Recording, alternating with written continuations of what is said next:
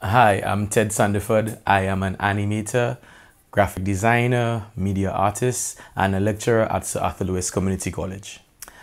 Recently, I did an animated production based on the earth shaker right now. That's the COVID-19, the coronavirus.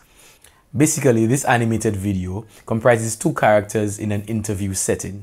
One character being the host, that is Mekai, and Mekai is interviewing the virus itself. Nobody prompted me to do this production, but I realized that there was a lot of ignorance out there. And I think that the best way to bring that message across was through animation. I believe that education is the key, and the more knowledge we have about certain things, the more we can handle and the more we can cope with eradicating some problems that we have.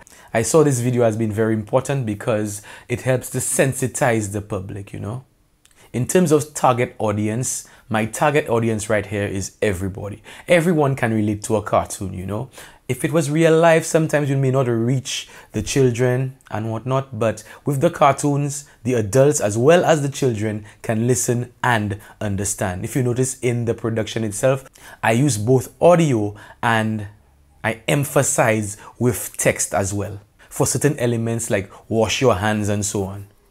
From the time I released the video on social media, that's WhatsApp, YouTube, Facebook, and Instagram, I've been getting some good responses from people of all ages. A lot of people from the different Caribbean islands have messaged me and congratulated me on such an initiative. I am glad that it suits its purpose, as in people are understanding, and people have actually thanked me because there were certain key elements that were highlighted in the video that they themselves didn't know about. The Ministry of Health has realized that animation is a good way to reach out to the public. So I actually did another animated production which involves people being superheroes. Be your own superhero by covering your cough, washing your hands, and so on. We are all our own superheroes, so we all have to play our part. After this production, I also experimented with my talents by doing a digital piece called We Are Fragile. So in this piece, we have a man and a woman, and they're both gripping the earth. As you can see, the earth depicts a COVID-19, a coronavirus cell. All right, and they're bleeding and the blood has splattered all over their body. Yeah, it is a little graphic. A lot of people told me it's very deep. But at the time, as an artist, that's a thought that came to my head. How can I portray this in a pictorial form? And that's what I came up with. The man, the woman, the earth, coronavirus. What is happening?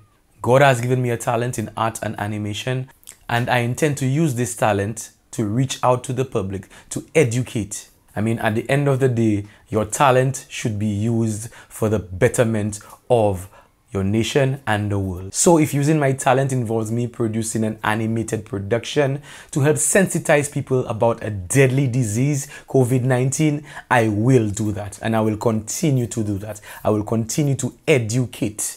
I am not a health expert, I'm not a nurse, I'm not a doctor, but I am an artist and an animator. So what I can do, I can gather my information and use my talent to get that message across out there. The video is available on several platforms: on YouTube, on my channel Acid Creations, on Facebook, Acid Creations, and on Instagram, ted.acid. So you can check it out. People, human beings are very fragile. We have only one body and we have to take care of it. Let's just do that by educating ourselves. Thank you.